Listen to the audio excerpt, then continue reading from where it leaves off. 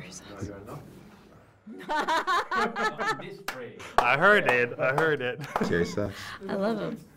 Yo, I'm Luke Cage. I ain't no joke. You can't burn me, you can't blast me, and you definitely can't break me. I ain't no joke. Before we start talking about Luke Cage, I have to ask you something totally different, Lucy. Yesterday you gave me a no for Charlie's Angels 3. And today I have to ask again. What if I could pitch an idea to Drew Barrymore as well, who's working for Netflix now?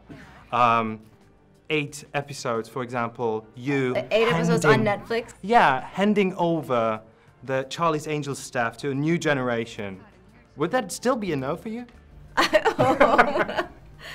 I think they'll just take over. The girls don't need anyone handing anything over to them. I would love to see you in that role. That's again. so kind of you. Yeah. We'll do something, Cheo and I will do something else. Oh, We'll brilliant. kick some ass. Okay. Yeah. Okay.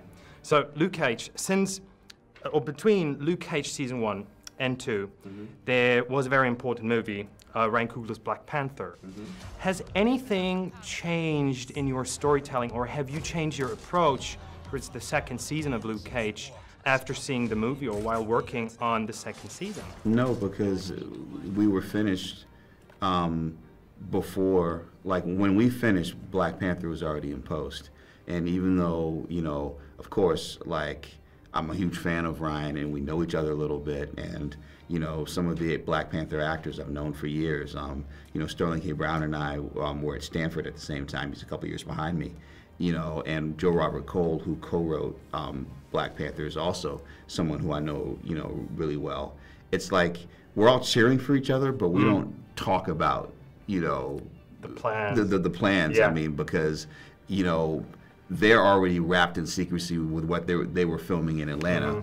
You know, we're in New York under the cloak of darkness. Yeah, I couldn't even get my own dailies. Yeah. It was so hard. Really? It's just, everything is very high security. Yeah. So, you know, I mean, luckily I'd seen the dailies because I shot them, but, Yeah. you know, it's hard to, like, actually even access your own information, let alone have a discussion. And meanwhile, he's writing and producing and on the set. So, I mean, I think it's exciting that there's so much feedback for both Luke Cage and Black Panther. It only shows the next era of you know, really understanding and openness. And also, like, we open doors for each other. So, for example, like, when I talked at San Diego Comic-Con about the Wu-Tangification of the Marvel Universe, that was talking about bringing Wu-Tang attitude and music to Marvel.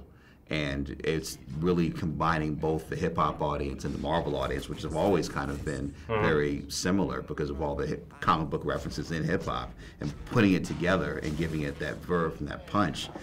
Us being able to do that, I think, helped Ryan from the standpoint of he didn't have to have the arguments as to why do you want to, you know, set this part in Oakland and use Too Short, you know, or, you know, have a Public Enemy poster, because if we have a Biggie poster, the world didn't end. And so, you know, it's the same thing now on a much bigger scale. The thing is that we had a certain level of success in terms of being the show that broke Netflix, and Black Panther is the movie that broke the world. Yeah. So.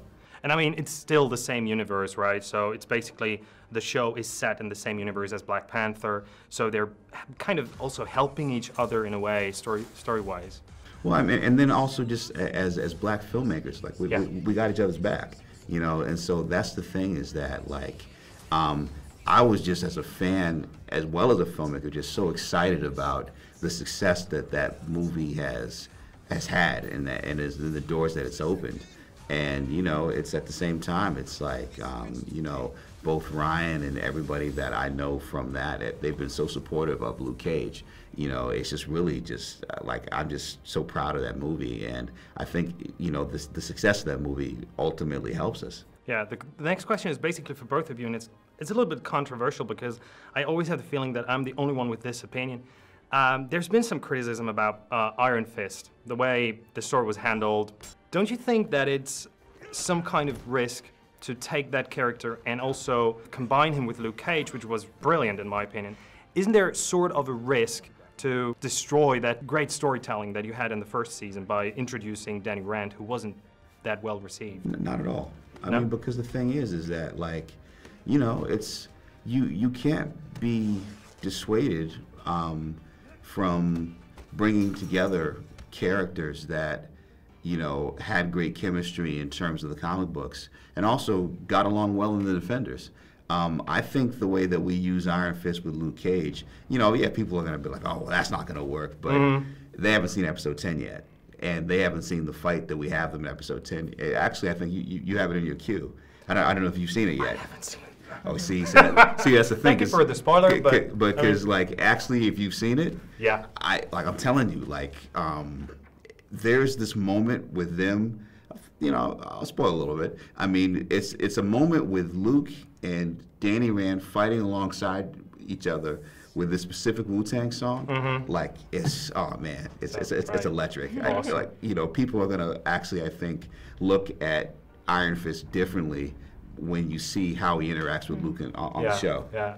The last thing that I would ask is something that I usually never get an answer for, but I have to try. If you had the chance to introduce that character to the Marvel Cinematic Universe, or vice versa, use some character from the Marvel Cinematic Universe, would you do it in your show? I would love for Luke and T'Challa to run into each other. Like either King T'Challa is in Harlem and happens to go to Park's barbershop because he needs to edge up his fade, or that would be awesome.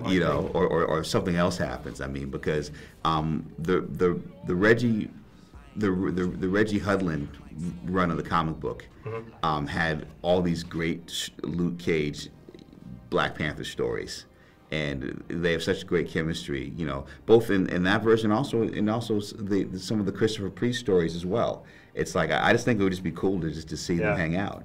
I think it needs to happen. Thank you very much for having me. Thank you. If you let it, don't let it.